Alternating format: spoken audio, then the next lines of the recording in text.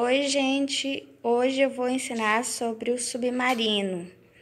Eu gosto de chocolate meio amargo e assim eu fico meio sem opção, porque quase não tem o meio amargo no mercado, porque o brasileiro não gosta, né? Gosta tudo doce. Daí eu comprei esse Hershey's. Daí, como eu sou sincera, eu vou dizer, eu não gosto do chocolate Hershey's, porque ele é meio ceboso, tá? E assim, eu achava o chocolate daqui do Brasil muito bom. Daí até que eu fui pro Japão e descobri que o chocolate daqui, ele tende a ser bem ceboso, entendeu? O chocolate de lá é maravilhoso.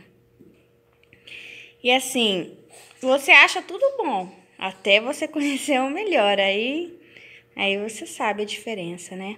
Então, uma dica, se você não gostou de um chocolate, por exemplo, o submarino, entendeu? Ele derretido vai ficar uma delícia. E é caro, né? Quanto que custa um... Ó, eu vou fazer a opção do leite e do café. Um submarino em torno de uns R$ 20, eu acho, sabe? De 15 a 20, né? Tá por aí. E daí, olha, dá pra fazer várias vezes.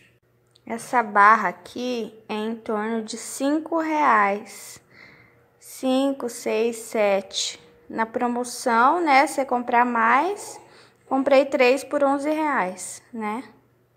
Então, sai menos de R$ 4 cada uma.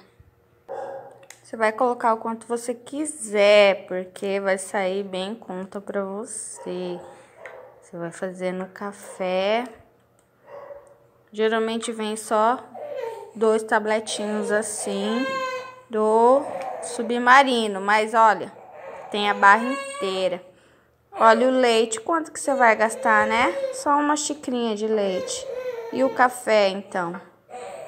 Vai sair bem baratinho, não vou fazer as contas aqui porque é tão barato, né? O mais caro é o chocolate mesmo. E eu vou comer isso aqui. Primeiro eu vou ter que atender minha filha. Ai, tá chorando. Olha aqui que delícia. Vou comer os dois. Tô chorando, até mais.